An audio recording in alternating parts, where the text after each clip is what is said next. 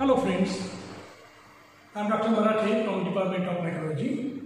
Today I will discuss about one of the mechanism by which ATP formation process occurs, and that process is known as substrate level phosphorylation.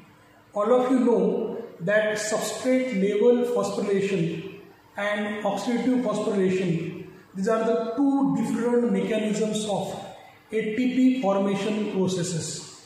Okay, means whenever there is ATP formation process occurs, either the ATPs are formed by substrate level phosphorylation or by oxidative phosphorylation.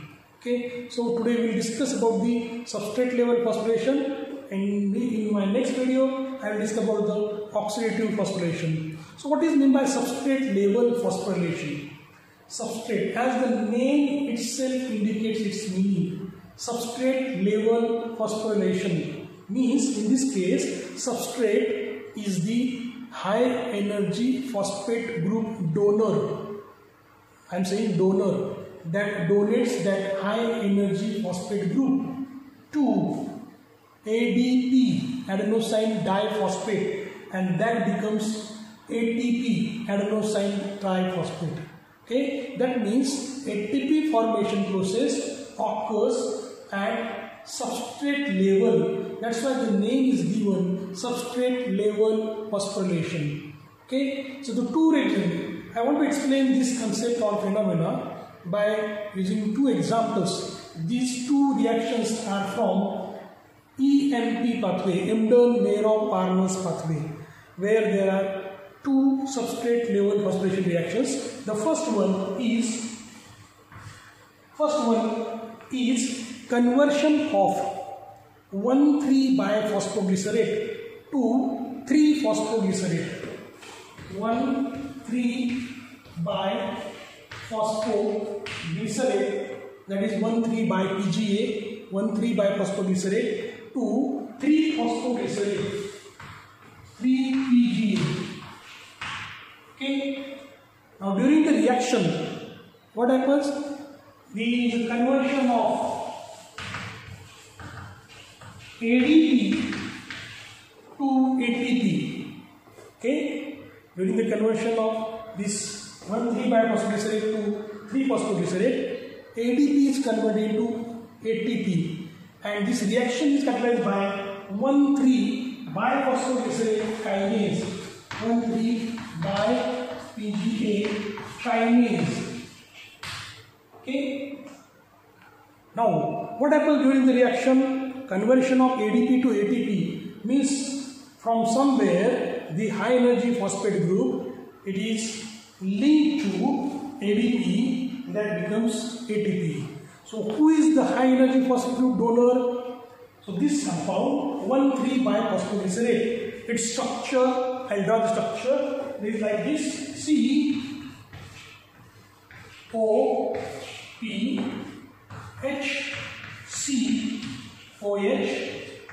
CH2OP. Okay, this is a three carbon containing compound. Okay, so it contains two phosphate group, but out of these two phosphate group, one phosphate group at the position of carbon number 1, it is linked by high energy phosphate bond. So this high energy phosphate bond along with the phosphate, it is called as a high energy phosphate group. Okay, so during the reaction by the enzyme kinase, hydrolysis of this bond occurs. Hydrolysis. Okay, and due to the hydrolysis, obviously when we say hydrolysis means there is a splitting of water molecule, like H plus OH minus. Okay, so H plus and OH minus. So this bond is broken down. This bond, it is broken down. Okay, so due to the breaking of this bond, what remains on this CO and OH from splitting of water molecule. So we can write here COOH. We can write here the COOH, remaining structure as it is CHCOH and CH2OP. This is known as 3-phosphoglycerate. So during the reaction, this high energy phosphate group is transferred to ADP, that becomes ATP, and due to the loss of this phosphate group, this becomes what? 3-phosphoglycerate. This is one of the representative example of substrate level phosphorylation. Another example, in this case, it is what the second example is conversion of the last reaction of the, that is the last reaction of the glycolysis. It is conversion of phosphoryl pyruvate to pyruvate. PEP is converted to pyruvic acid. Pyruvate means pyruvic acid. Okay. During the reaction, same thing happens. ADP is converted to ATP. Okay. And the enzyme is pyruvate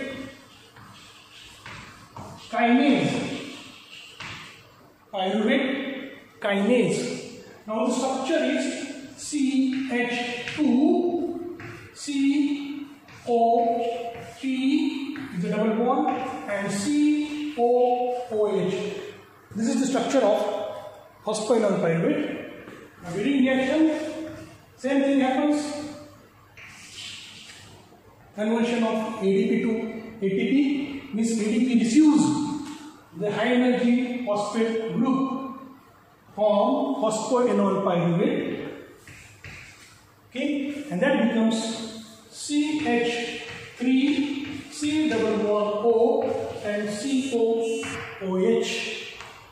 Obviously, it is also accompanied by the splitting of water H2O into H plus and OH minus. Okay, and this reaction is carried by pyruvate kinase. So these are the two most common reactions in the glycolysis where the substrate level phosphorylation occurs. The substrate itself is a donor for high energy phosphate group.